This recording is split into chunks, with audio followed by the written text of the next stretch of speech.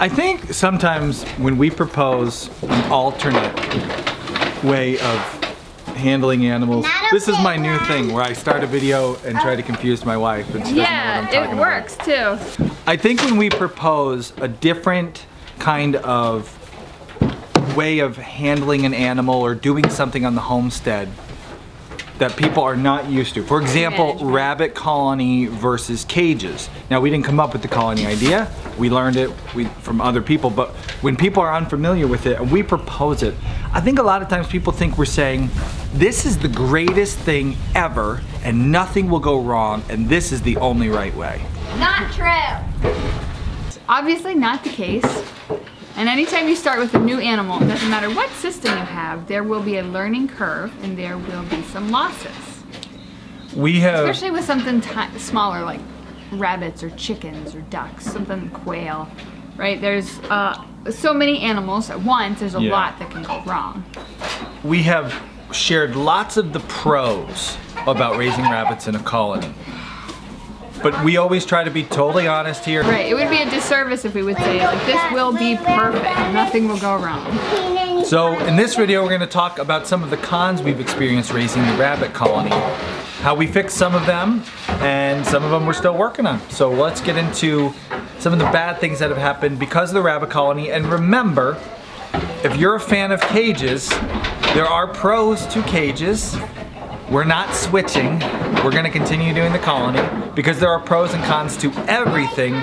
We choose the pros and cons of the colony, but we like to share those with the audience because if you do a colony, you'll have these things happen too. I mean, if you do a cage, no, you wouldn't have the first problem.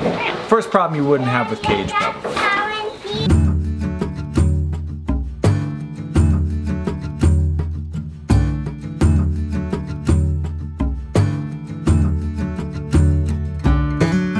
Who's that baby?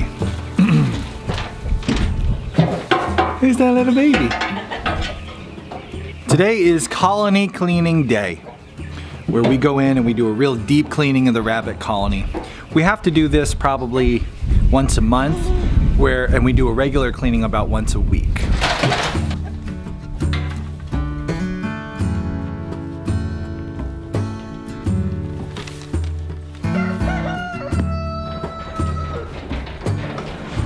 Right now we're experiencing our first bit of sickness in our colony, which I wasn't surprised because we had really warm weather and then really cold weather, down below freezing. So we noticed our batch of white babies started sniffling, sneezing, and some snotty noses. What we think it is Pastorella or snuffles. It's a bacteria. Some say 90% of rabbits carry it. So a huge amount of rabbits have this. It will make them sick. There's different strains of Pastorella. Some won't be too bad, some will be worse. Right now we're kind of watching and seeing what happens. Anybody who's sneezing has gone out. They're all old enough to go out, so they're outside in the grass. We're gonna keep an eye on them and see what happens. We're doing this colony for meat rabbits. That means we are not going to take bunnies to a vet and get them on antibiotics to treat this. We're not interested in doing that. We're interested in having the strongest rabbits survive and breeding those. Can you help me? Now it could be if the strain is just a mild one and they have a strong immune system, they'll beat this no problem, but they'll always be carriers of this. And when they're under stress again, they'll show symptoms and become contagious to other rabbits again. The book that we've been using as a reference to how to treat the rabbits advises, when in doubt, cull it out. So This that. one was sneezed in a bunch. So it stinks. But share in the comments below if you have a colony of rabbits, if you're raising meat rabbits, if you've had this before, and what you've done. We're going to be culling heavily. And just keep the strongest ones who don't show any susceptibility to this. Wow, look at that. The whole place totally clean. That's impressive. Now we need pellets. Now this disease, this is in all rabbits. It is not unique to the colony raising. If you have rabbits in cages, you can have this disease. And So that has nothing to do with the fact that we're doing a colony. You can a little bit easier clean and disinfect your cages. Some people will like bleach or you know, just disinfect all the metal and all the feeders and stuff. In the colony, it's harder to get it all clean and disinfected. But you know, again, there's pros and cons to both way of raising rabbits. We like the colony for the most part. This is one of the cons.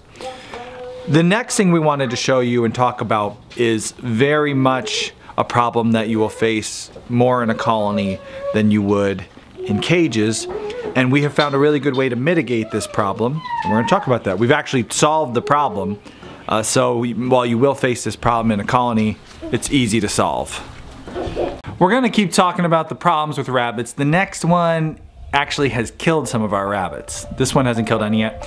But first it's time to do the Homesteady Camel Train shout out, and today's shout out goes to my buddy James, who's currently down in Florida but should be back up here in PA hunting turkeys. Come on, James. James Corey and his family in Fort Myers, Florida. James, Joel, Kelsey, Kevin, and Denise are working hard to start up their first homestead. He says we can't wait to get our first chickens, and they're designing plans for an aquaponics system. Diving into aquaponics before hydroponics, that is brave. We tried it, didn't work for us, James, but that doesn't mean it's not gonna work awesome for you. You wanna come in and say hi? Tell them that James likes hunting in Pennsylvania. James likes hunting in Pennsylvania. He's got family in Northwest Pennsylvania that he likes to come hunting with during usually turkey season. Should have been up here getting a turkey, James. And he's found it a great stepping stone into a more fulfilling lifestyle. Go ahead. What do I say? James is eagerly awaiting their little farm, which is just around the corner. James is eagerly awaiting their little farm that's just around the corner. Nice. That was a lot to remember. James says any aquaponics videos would be greatly appreciated. I don't know anybody around here doing aquaponics. We'll have to get an interview lined up with somebody on the show. That would be great, a great topic to cover that we haven't done yet. So James, I will work on getting an aquaponics interview for the Live from the Barn show. If you would like to join us for our Live from the Barn shows, that's for the Homesteady Pioneers. We do the 1 hour show every Monday night with a guest. I interview them, ask them questions about something that they're an expert in. You can join us live for those and ask the guest questions. Click there. You can't become a Camel Train member, but by clicking there, you'll become a Homesteady Pioneer. You can join us for that. You can watch the entire library of all the other extended versions on demand and a whole lot more. Learn more by clicking there. Now let's tell you what we were doing that was having rabbits actually get killed and how so far we fixed it. A rabbit told him. What's going on here? Break. Break time.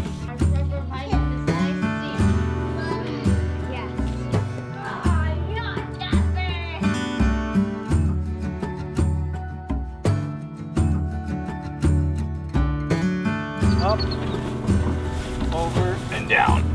Nice. There you go. Look at all the poop. Oh, it's, yeah.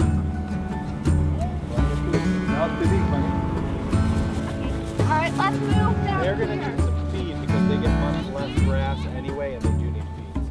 Let's move down. Up there's a lot of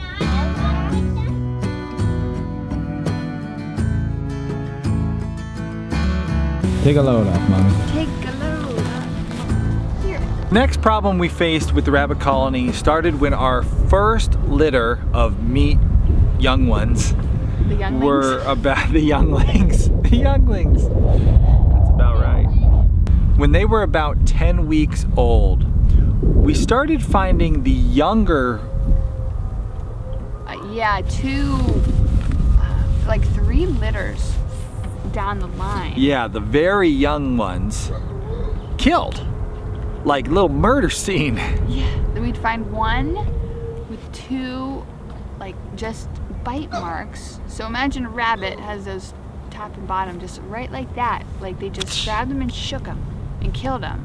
And they would just leave them in one spot. It was like a little rabbit serial killer because every time it was the same scene. What do they call that? Their MO? Same spot, Yeah. same weapon, same dead little bunny.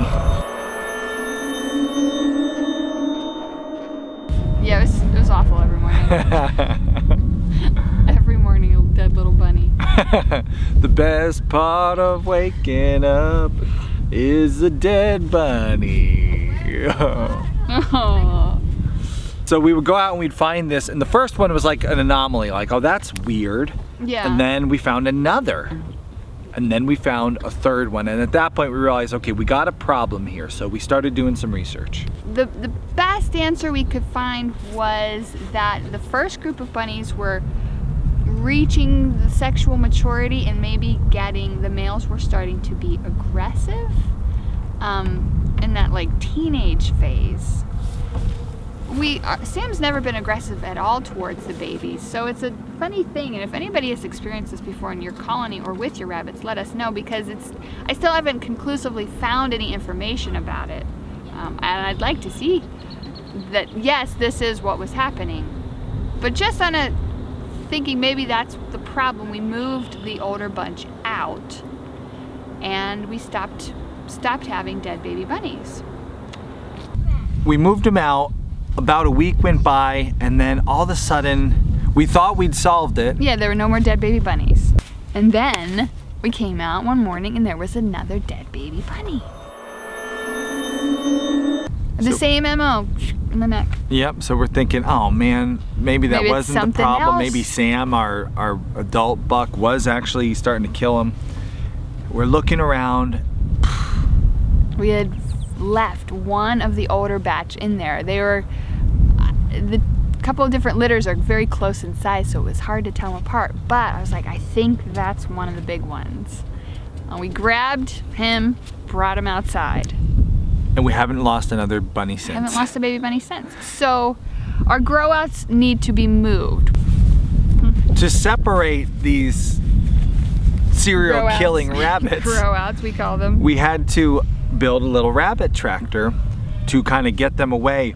And this kind of cemented, we had been going back and forth between, do we do an outside rabbit colony with all the rabbits, or do we do rabbit tractors, or what do we do? And this kind of made it certain, all right, we need to be able to separate our grow outs from our main colony if we don't want any deaths from the older, more aggressive bunnies. Right, and it may be what's happening is because they're in the stall, there is a certain amount of space adult rabbits should have, and then they say in a number of babies. We could have maxed out that number of babies that we had in there, so just the size of the area could have just got too small for everybody. So we decided, you know what, going forward, our plans for the rabbit, we're gonna keep our nursery colony in the barn. It's very safe, there's no predators, they can't escape unless we leave 2 or 3 doors open. And so far we've not done that. We can keep an eye on the litters. We can control the breeding if we would want to control the breeding more. It would be easy to take the buck and just put him out in a tractor. The grow outs are now all going out into rabbit tractors. And the current rabbit tractors are kind of makeshift, just quick threw together things. But we do have some nice chicken tractors on the way. I'm working on it. That'll be really nice for the bunnies to be in. And nice for us to go in and out of too. Yes. Want to tell you a little bit of an update on our rabbit tractor. I really encourage you, if you're going to build something for your animals, to do a quick little prototype, because you'll learn a lot from a quick prototype that you can apply to the much bigger, more expensive thing you're doing. I'm building some John Siskovich chicken tractors right now, as you've seen on the channel. But I think I'm going to convert at least one of them to be a rabbit tractor, and there's very little I'll have to do to convert it. This prototype allowed me to see that this 1x1, okay, that would be a 2x2 wire. That little wire, it works good for the rabbits, the 2x2. It's a big enough hole where, if you see behind me where the rabbits have been, they're able to get almost all the grass pulled up through it and really hammer that spot. I thought at first it was too small, but when we left them on there for a full 12-hour period, they were able to get all the grass through it. But when we lift them up and move them, none of the rabbits' feet slip through and then get caught when we come down. No, sure, maybe once it could happen. I haven't had it happen yet. So this is a good stuff. I think John Siskovich chicken tractors don't have a bottom. I'm going to test doing no bottom with these bunnies because they're very, very tame and they don't run if they get out. I'll give it a shot, but I think we're gonna want the bottom on it. So one of the things we're gonna do is put some of this wire on the bottom of one of our chicken tractors. Another thing that's nice is because of this wire, it doesn't sit too hard. The grass is pretty high and it holds it up off the ground. If they were to get a foot stuck, they could probably just pull it right out, no problem. Because the grass is really high. Test it with your finger. Like I can't get it in there. Smush you under there and see if you can get out. Oh, right here, let's see. Oh yeah, there's a lot of space. The other thing we've learned about these chicken tractors is you can save a ton of money on feed. We give these rabbits one little feeder full all day. They don't go through it until they've hammered all the grass, and then they start picking at the feed. And they're still getting nice and big and full butcher size. So rabbits are an animal that getting them out on grass is gonna be really good. Getting these grow outs out on grass allow us to keep, you know, we can keep feeding pellets to the 3 breeders and while they're nursing their young. But then as they get larger, our idea is to get all the grow outs outside and in tractors. So that's how we're gonna do rabbits. This has seemed, so far it's helped with this murderous rabbit thing that was going on. Could it happen again? We'll see, time will tell. We're still very new at rabbits, but for now it has solved the problem, and yeah, it's been a really good move for the rabbit colony.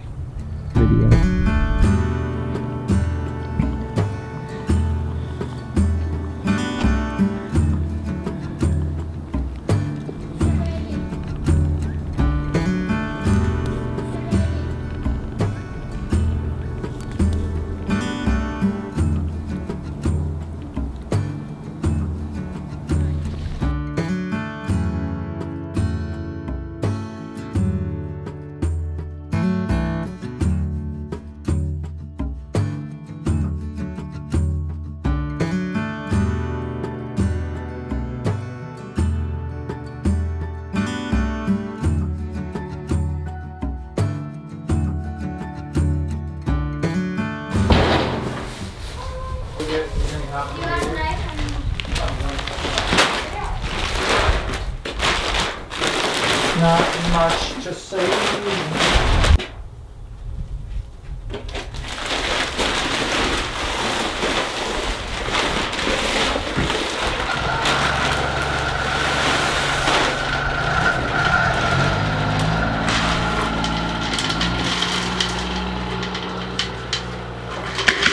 So you might have seen in recent videos, we used to have a lot of bunnies in this colony. But now it's the youngest batch of blues and a few of Rosie's little ones and 3 parents. There is not a lot of bunnies in here like there used to be. Which would probably mean we're gonna go for less food. So, hey, save more food.